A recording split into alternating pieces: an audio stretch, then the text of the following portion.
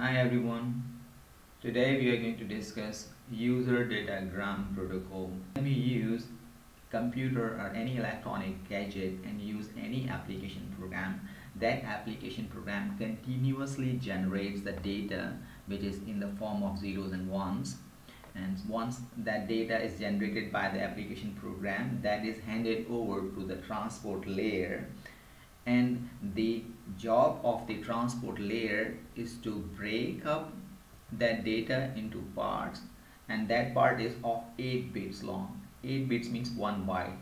So the job of the transport layer is to take that data byte wise and put that data into PDU or data part. So it's taking the parts in terms of bytes of the data from the transport layer, and it combines in data, and it adds header on top of that, and this is called the datagram.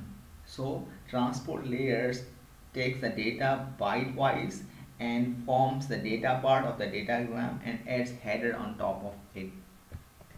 And UDP or user datagram protocol is the protocol data unit, and this is called the datagram. So UDP PDU is called datagram, and TCP PDU is called the segment.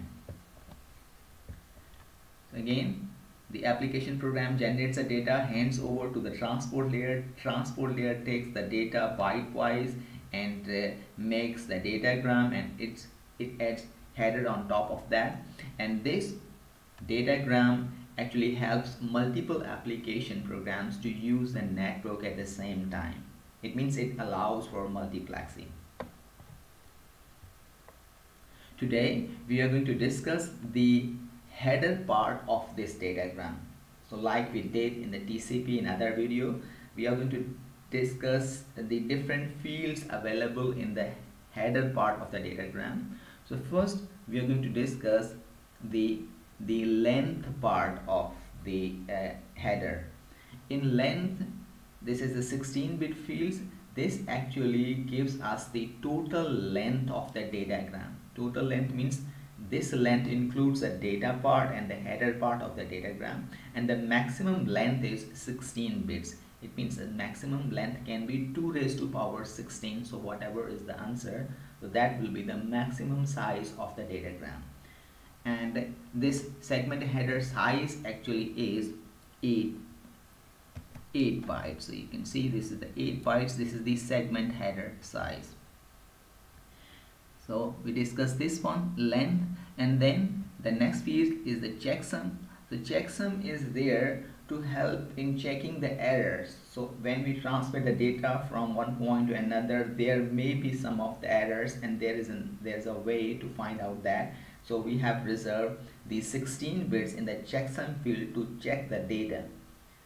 And you see, if we compare this header with the TCP header, we don't have any sync flag, SYNC flag, and there is no way to initiate the three-way handshake.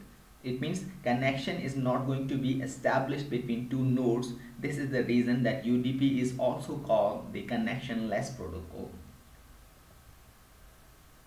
And next two fields are very important. So they are required when we use different application programs like instant messaging, video streaming, and web pages on a single computer, and those applications may be in contact or may be in communication with other applications and the remote nodes. Now, to differentiate in between these all application programs, an identifier is used, and that identifier is called the port address, and we need to have the port address as a source node, and we also need to have a port address at a destination. So the port address as a source node, we also need a port address as a destination node. For each and every application we need a port. So we have the source port address and the destination port address. So on every application we will have a source port and the destination ports.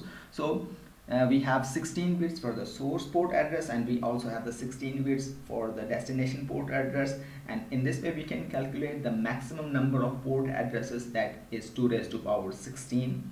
So we will have these many different port addresses.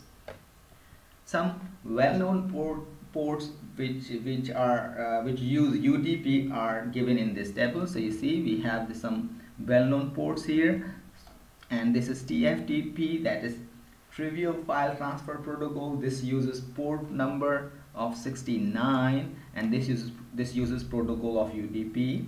And then we also have RIP, Routing Information Protocol, that uses port numbers of 520, and it also uses UDP. Another thing is that in this UDP, actually the message, when the message travels, it may take different paths, and the segment or the datagrams which can take different paths to arrive at the destinations. So these datagram may arrive at different orders than the order in which they were transmitted, and we don't have any sequence number field in here.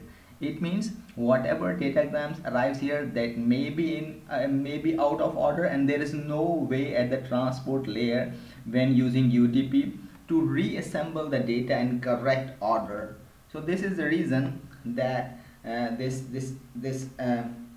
is also called a best effort delivery. It means there is no way to reorder, just we are trying our best to deliver the message from source to destination.